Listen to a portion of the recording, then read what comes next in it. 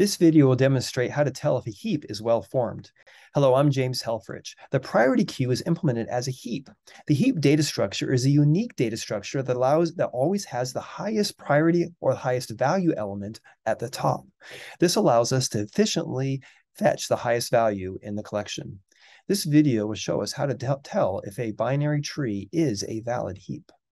A heap is a binary tree. The constraint is that every element is greater than or equal to the two child elements. So this is a different constraint than we use with the binary search tree. To demonstrate how this works, take a look at this binary tree. We'll look at every edge on the tree to see the relationship. First, we'll take a look at node 99 and 92.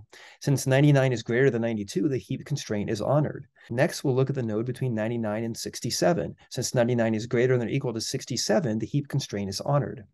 For 92 and 85, 92 is greater than. 92 and 86, 92 is greater than. 67 and 49, 67 is greater than. 67 and 31, greater than. 85 and 79, greater than. 85 and 85, here they're equal, but the constraint is that the parent node is greater than or equal to the children nodes. 86 and 73, greater than. 86 and 64, greater than. 49 and 19 greater than, 49 and 38 greater than, 31 and 26, and 31 and 28. Since every edge on this binary tree honors the heap constraint, the entire binary tree is a heap. Okay, is the following binary tree a heap? Well, first of all, let's take a look at the four edges.